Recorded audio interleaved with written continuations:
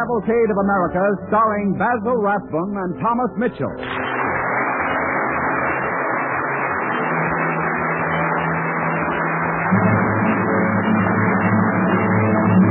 Tonight, the DuPont Company brings you The President and the Doctor, starring Thomas Mitchell and Basil Rathbone on the Cavalcade of America. But first, here's Bill Hamilton of the DuPont Company. Good evening. The next time you buy an article of rainwear or sportswear for yourself or for the children, look for the Z-Land tag, the tag that reads, fabric treated with DuPont Z-Land durable water repellent. Gaily colored and modernly styled garments with the added protection of Z-Land for rain can be worn with comfort on bright sunny days as well. The fabrics so treated stay clean longer, too, because they're resistant to non-oily spots and stains. Best of all, Z-Land protection is durable. It lasts through many washings or cleanings. Z-Land, spelled Z-E-L-A-N, is one of the DuPont Company's better things for better living through chemistry.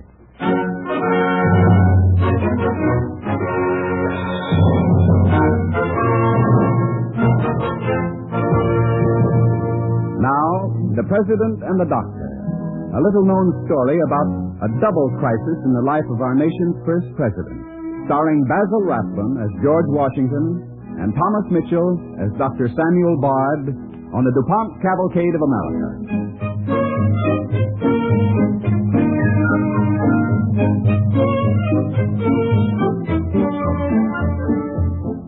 This is New York City, capital of the United States of America. It is the year 1789. The time is 7 o'clock on the morning of Saturday, June 13th. As the city greets the day, Mr. James Madison, congressman from Virginia, is in such a hurry that he doesn't stop when he's hailed by Colonel Alexander Hamilton. Mr. Madison! Mr. Madison! Colonel Hamilton, I just had an urgent message from number 3 Cherry Street. Number 3? Well, that's the president's house. What's up? I don't know, Colonel, but I think there's something wrong with the president. I think there may be something gravely wrong.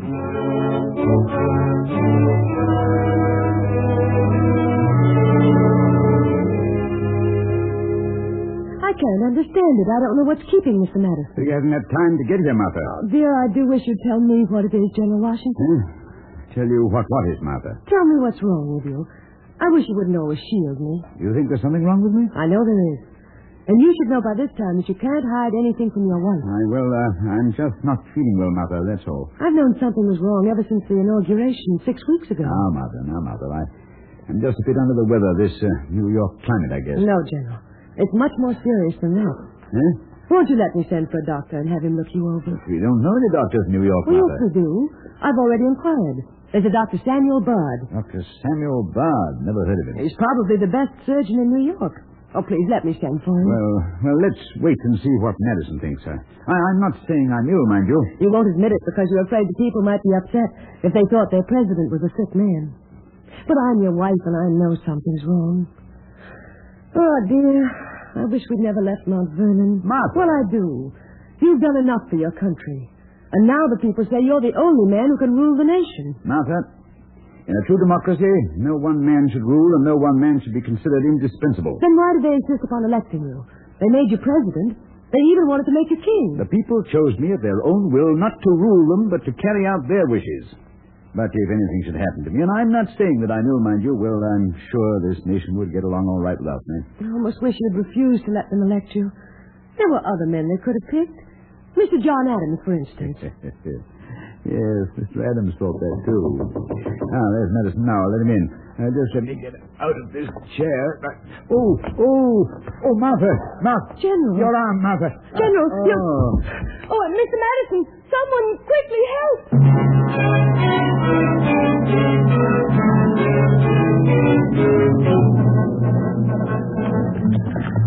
Faster, Jason. Give them the whip. If I go any faster, Dr. Bard, I'll break an axle on these rough roads. Yes, I know. I don't know why it is, Mr. Madison, but they always seem to be tearing up New York streets.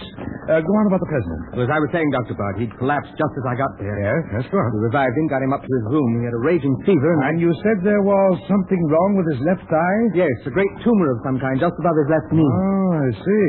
Well, I'm afraid President Washington may be in for quite a siege of illness, Mr. Madison. But I tell you, Dr. Bard, we can't let that happen. Not now, at any cost. Unfortunately, illness never consults the convenience of the patient. But the very future of the country may be at stake. Can't you realize that? I'm a doctor, Mr. Madison, not a politician. What is it you wish me to do? Doctor, there is only one chance for this new nation to survive. Only one man strong enough to keep us together under one flag. Without him to guide us day by day, we are lost. But I repeat, sir, what is it you wish me to do?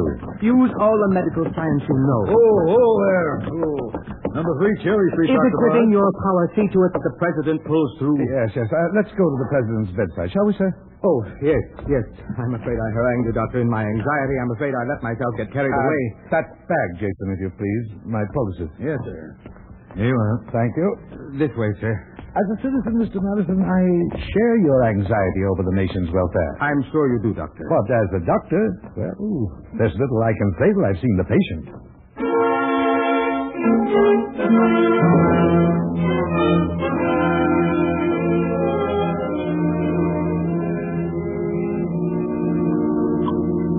The pill I gave you, has it eased the pain, Your Excellency? Yes, Dr. Bond. The pain's much better. But if you please, I prefer not to be addressed as Your Excellency. I have, sir. But as you probably know, the public hasn't quite known how to address you. I know.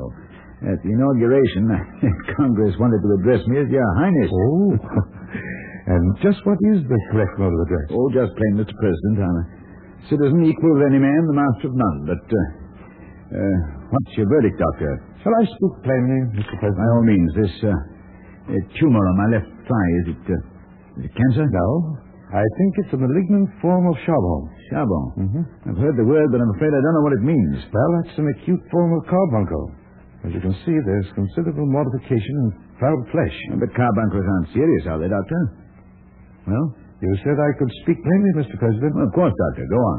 Depending, of course, on your general condition, a carbuncle is, it's quite serious for a man of your age. I take it you're somewhere past 60? I only look that old from years of hard campaigning. I'm 57. Oh, I'm sorry, Mr. President. No apology necessary, Doctor. During the long years of war, my hair has turned gray. I've become slightly deaf and I'm almost blind. Yes, I see your spectacles there on the table. Now, before I give you my diagnosis, I'd like to know about your general condition. During the past few years, have you enjoyed good health generally? Oh, yes. Yes, on the whole, I've been very fortunate. Of course, during the 2 months since I left Mount Vernon to discharge the office of president, I've had no exercise to speak of. Mm-hmm. How about your teeth? Any trouble? Very few teeth of my own left, Doctor. Dr. Greenwood, down on William Street near the Battery, he's just made me a new set of seahorse teeth.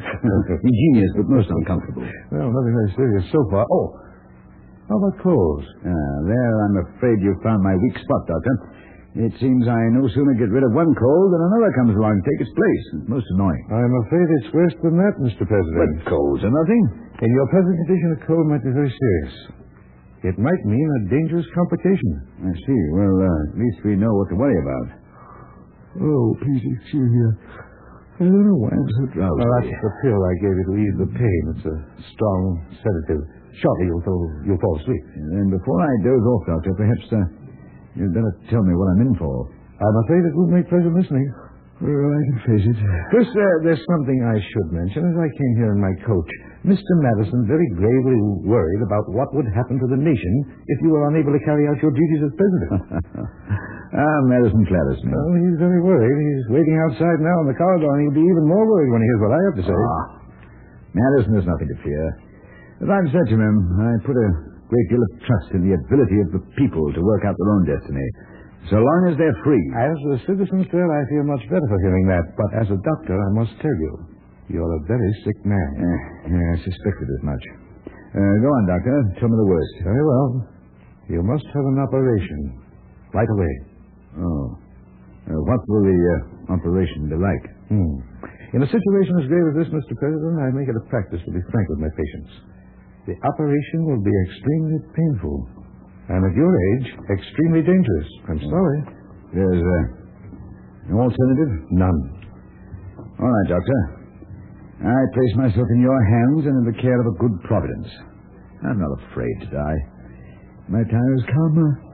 Matters not whether it come now or 20 years hence. Well, Doctor, I'm very sleepy. If you're through with me, I'm sure Mr. Madison is waiting outside to hear the news. I'll be back soon, Mr. President. Try to get some rest. Mr. Madison, what's the meaning of this? Mr. President, Doctor, how is he? Just a moment. Mr. Madison, why are all these gentlemen outside the President's door? They're all close friends and advisors. Where is Mistress Washington? Colonel Hamilton prevailed on her to wait in her sitting room. Yes, Dr. Bard. In a case like this, we felt that the nation comes first. In a case like this, gentlemen, the patient comes first. Now, I shall ask all of you to quietly go down the stairs and out of this house. But, Dr. Bard... I will go at once and tell Mistress Washington of the President's condition. Please believe me, Doctor. We're doing as we think best for the new nation. We must know if the President is all right. That is right. All right, gentlemen. The President is gravely ill. To correct a deep infection which may result in blood poison, he must have a serious operation. As I feared, Hamilton. Only those of us here know of the President's illness, Dr. Bard. We think perhaps it might be better if the public is not told. I'm sorry, gentlemen. I'm afraid that's out of the question. The President must have absolute quiet. Of course, Dr. Bard, but I shall ask the mayor to put up chains and close Cherry Street to all traffic. But, Dr. Bard, I appeal to you as a citizen. Surely, Doctor, you can see that it might be wise for the President's illness to be kept secret until he's once more on his feet. As a citizen, gentlemen, I agree with you completely. I knew you'd see it, Doctor. Now, if ever, this nation cannot lose him. Without his hand to guide us, this nation cannot survive. But as a doctor, I must tell you that General Washington will not be on his feet for some time to come. For weeks and perhaps even months. He will not be able to perform any of his duties as President of the United States. None of them. But I assure you, gentlemen, I'll do everything in my power to save his life.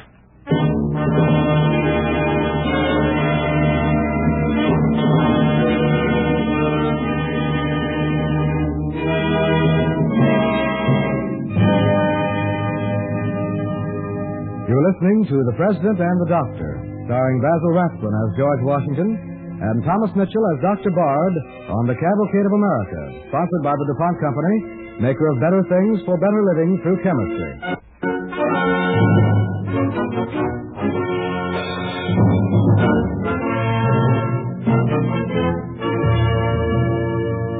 Two weeks have passed since Dr. Samuel Bard performed a major operation on George Washington. It is now July 1st, 1789. And although the critical stage has passed, the President is still in danger.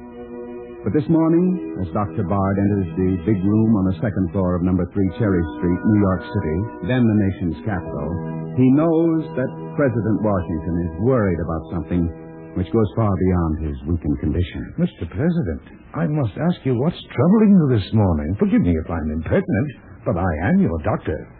I'm afraid you're on to me, Doctor. I can't hide a thing from you. Well, I think you're a lot better than you are now, Mr. President. I'd prefer that you didn't hide anything from me. So come on now, out with it, if you please. What's worrying you? Well, Doctor, I'm worried about the people of this country. They have a right to know about their president. Only now there's no way to tell them, so rumor has taken the place of fact. Yes, I'd hope you wouldn't hear those rumors, Mr. President. Very little I miss, Doctor. You see, I got Sam Francis from the tavern to serve here as my steward. Yes, I know. Sam tells me the people are saying I'm suffering from all kinds of diseases, where some people even say I'm dead. Yes, I heard that rumor in the coffee house yesterday. You may be sure I put a stop to it. The only thing that will stop rumor, Doctor, is fact. I will have my secretary, Tobias Lear, write for all the newspapers. Well, that is, of course, if you agree. By all means. But you've had a major operation, and we mustn't try to hide the fact that there's still danger. You're very weak. And I wouldn't answer for what might happen if we run into complications. Complications, Doctor? I don't exactly expect any, of course, but, I'm still worried about those colds. Haven't had a cold weeks now. But you know, Doctor... Yes? The letters to the newspapers will do some good, of course, but the best thing would be if the people could see me. I know. I can't sit up or walk, and I know you think it's a bad idea, but I figured out a way so that I can get out and have the people see me. Please, Mr. President, you're a very sick man. But this would help me recover. I know it would. Now listen, please, Doctor. We'll rip the seats on the insides out of the carriage, rig up a litter for me to lie on, and a seat for Mrs. Washington, and, there, Doctor, there you are. I mean, I could take a ride through the streets, and the people could see me. Well, Doctor? Well, I don't know. Doctor, it would do me a world of good. Out in the sunshine, the fresh air. Well, please, Doctor. It might be all right, providing you take the necessary precautions. Yeah, capital. Great. But I must insist, sir, that you promise me one thing. Well, of course. Come in. Martha, come in. Dr. Bard is going to let me and you, of course, go for a carriage ride every day. Carriage ride? Oh, but you can't even sit up. I figured all that out, my dear Martha. I figured it all out. All we do is rip out the seats and the insides of the carriage, rig up a litter for me, and but seat you. Well, there's one thing you must promise me, Mr. President. Anything, Doctor, anything, believe me. Why, I tell you, I'm going to be well in no time, yes. And when I see the people, get a chance to talk to them, the people will help me do my job as president. But I must insist. Don't drive in bad weather. I'm still worried about those coals.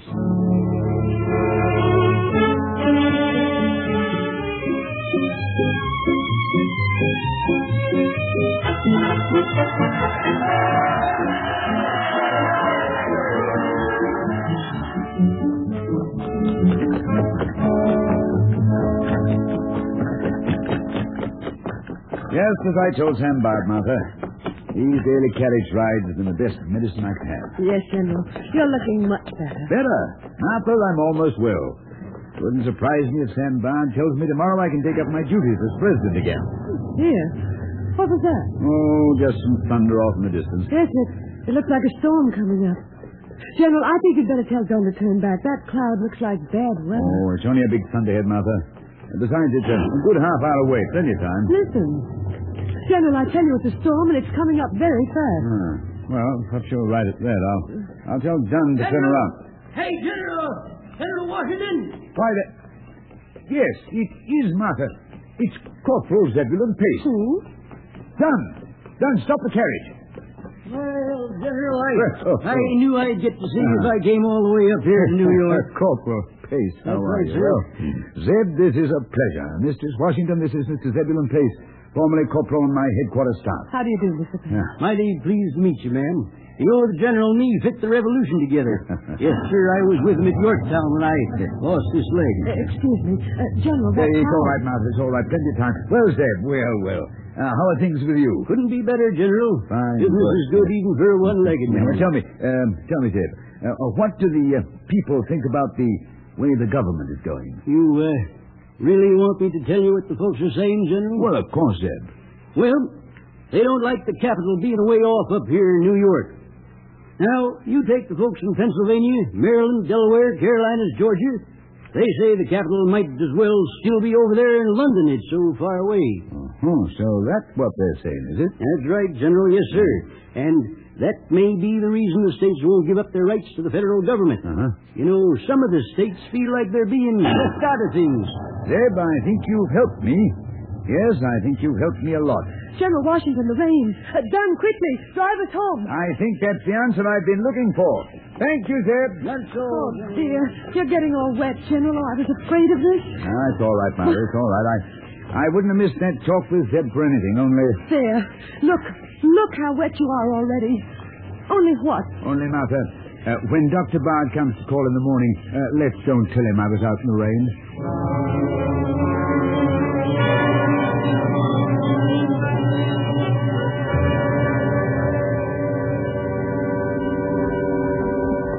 Good morning, Dr. Bard. Gentlemen, good morning. Will you join me?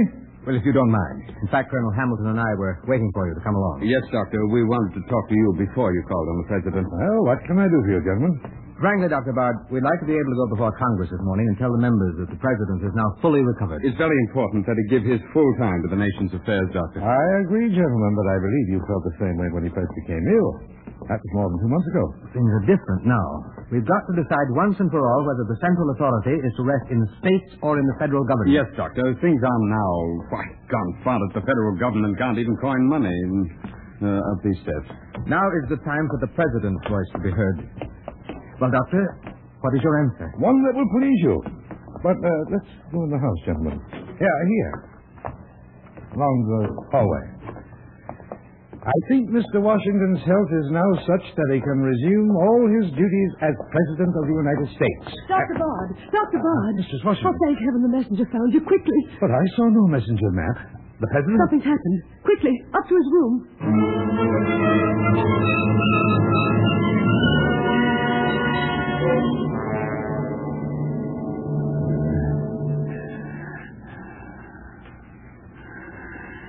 The pulse is dangerously fast. Now, let's listen to your chest. I'm afraid I've been a bad patient, Dr. Bard. I've got that cold you warned me about. We hoped, Mr. President, that we could tell the Congress this morning that you had recovered. I'm afraid not, Hamilton. Quiet, if you please. Is he... Can you tell us anything, Dr. Bard? A moment, please. Now, sir, let's have a look at those eyes. It's rather painful for me to open them, Doctor, but to insist... Violently inflamed. Both of them. What is it, Dr. Bard, if you can tell us? Gentlemen, there's not the good news I'd hoped for. Complications, eh, Dr. Bard? Yes, Mr. President. Bad complications. Good heavens. What is it, Doctor? I'm afraid the President has a severe attack of pneumonia.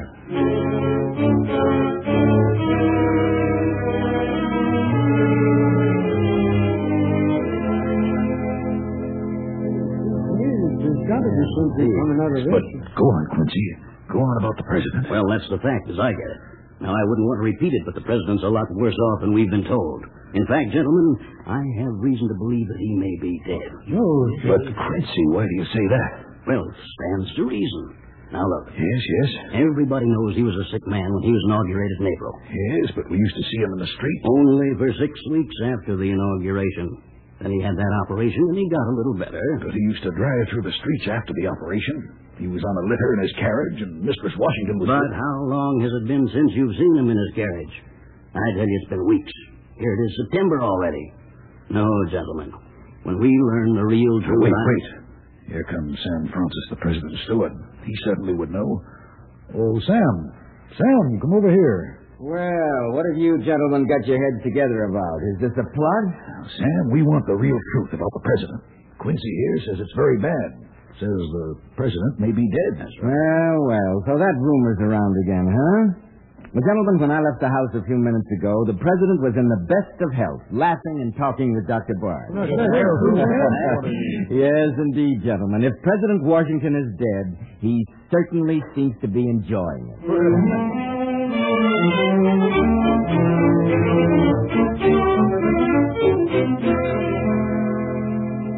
So, Dr. Bard, at last you've decided to wash your hands today. In spite of all you could do, I'm at last a well man again. Now that you're all right, Mr. President, I don't mind confessing that on 2 occasions I was more than a little worried. Yes, I know. You've been a good friend and a fine physician. Thank you. I realize I had a couple of very close calls. Just how long have I been sick? In more or less serious degree for 109 days in all. 109 days? Yes, sir. And in spite of what some people feared, the nation did not collapse. No, Doctor. It became stronger with the strength of freedom. Yes, Mr. President. As you've said to me so many times, I sat at your bedside. In a true democracy, you said, advancement and progress must come from the people themselves and not from any one man, no matter how all-powerful he may set himself up to be. You know, Doctor, during my illness, you've become a real good friend to me. I shall miss our talks together very much, especially if the capital moves away from New York. Yes, I know there's been talk, but is the capital moving? Oh, there's nothing definite on it yet, but, it seems some of the states might be willing to strengthen our federal government if the capital were in a more central location. Mm-hmm. Of course, Mr. President, if you think it's best for the nation. No. The idea didn't originate with me. It came from the people. The people as represented in the person of a one-legged veteran named Zebulon Pace. Pace? Yeah. Zebulon Pace. Oh, I didn't know you had an advisor by that name. Yes, Doctor. Zeb gave me his advice one day when I took a carriage ride in the rain. Yes. Carriage ride that almost cost your life. Yes, that's right. But if the capital leaves New York, Mr. President, where will it go? Well, there have been several suggestions, Doctor. Philadelphia, Baltimore, Annapolis, Wilmington.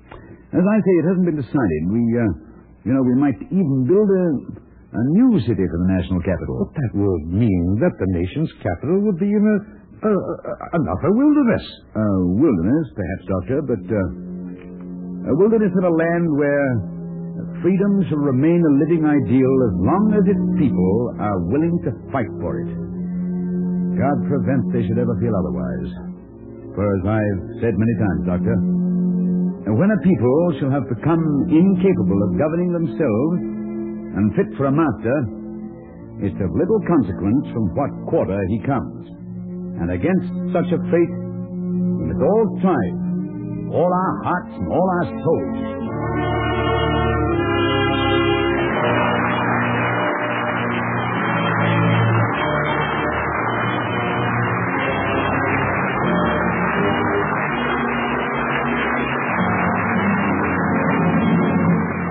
Thank you, Thomas Mitchell and Basil Rathbun. Now, here's Bill Hamilton of the DuPont Company. Doing the family washing is a job as old as the hills. Primitive people cleaned clothes simply by rubbing or pounding them in water. The Gauls in ancient France made a sort of soap by mixing tallow and wood ashes. There weren't many improvements until around 1800, when chemists made studies that greatly increased knowledge about soap and soap making. Since then, chemists have continued to study soap and to improve it. Today, soap comes in cakes, in flakes, in powdered form, and there are other detergents called soapless soaps. As women have been pleased to learn for themselves, these new cleaners are better in many ways. But the job is by no means finished. Chemical research has never ended. For example, chemists in DuPont laboratories, in their never-ending search for better things for better living, are at work on the problem of making even better detergents. They soil pieces of cloth with black, greasy graphite, for instance. Then they measure the exact time it takes to wash them clean with different cleansers. They make exact comparisons of how white the laundered pieces of cloth are by examining them under the photoelectric eye of what is known as a reflectometer. It was work of this kind which led to the knowledge that a compound we at DuPont now manufacture, DuPont Sodium CMC, helps to keep dirt from redepositing on fabrics being laundered. That is, a small amount of DuPont Sodium CMC added to detergents keeps dirt that has been washed out from sneaking back into the cloth. Brighter, cleaner clothes are the result. Well, you can't go into a grocery store and find a box labeled DuPont Sodium CMC on the shelf because the DuPont company sells DuPont Sodium CMC to manufacturers who use it as one of the ingredients in making their household detergents. It is a hidden value in the products you buy, one of those hidden values, invisible, usually unknown, that are so often supplied by the DuPont Company's Better Things for Better Living through chemistry. Next week, Cavalcade brings you Joan Caulfield and Ralph Bellamy in a true Cinderella story. The story of a beautiful young college girl who was wooed and won by a president of the United States. Be sure to hear Joan Caulfield and Ralph Bellamy in the charming story called Roses in the Rain next week on the Cavalcade of America. Tonight's original DuPont Cavalcade, The President and the Doctor, was written by Welborn Kelly. Music was composed by Arden Cornwell and conducted by Donald Bryan. And this is Ted Pearson inviting you to listen next week to Roses in the Rain, starring Joan Caulfield and Ralph Bellamy. Cavalcade of America is presented each week from the stage of the Longacre Theater on Broadway in New York and is brought to you by the DuPont Company of Wilmington, Delaware.